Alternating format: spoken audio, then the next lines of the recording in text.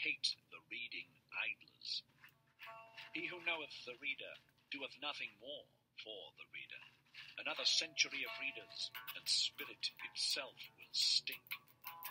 Everyone being allowed to learn to read ruineth in the long run not only writing but also thinking. Once spirit was gone, then it became man, and now it even becometh populace.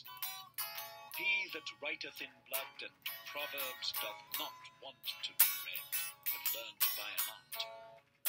In the mountains the shortest way is from peak to peak, but for that route thou must have long legs. Proverbs should be peaks, and those spoken to should be big and tall. The atmosphere rare and pure, danger near, and the spirit full of a joyful wickedness. Thus are things well matched. I want to have goblins about me, for I am courageous. The courage which scareth away ghosts createth for itself goblins. It wanteth to laugh.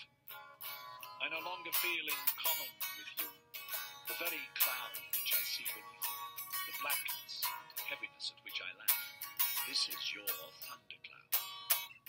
Ye look aloft when ye long for exaltation, and I look downward because I am exalted.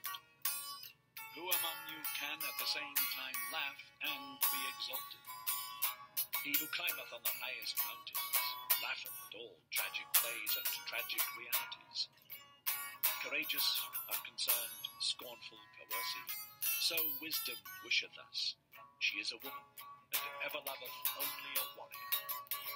Ye tell me, life is hard to bear, but for what purpose should ye have your pride in the morning and your resignation in the evening? Life is hard to bear, but do not affect to be so delicate. We are all of us fine sumpter asses and